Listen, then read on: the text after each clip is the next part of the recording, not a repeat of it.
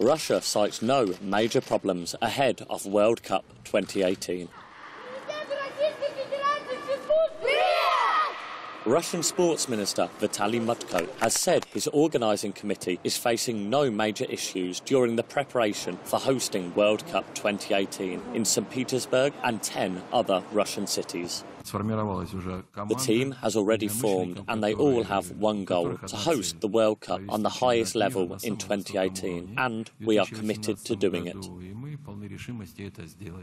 Lawmakers from a number of Western countries have called for Russia to be stripped of the FIFA World Cup in response to the Kremlin's annexation of Crimea and Russia's military intervention in East Ukraine. In 2017, the FIFA Confederation Cup final will be hosted by Moscow FC Spartak Stadium.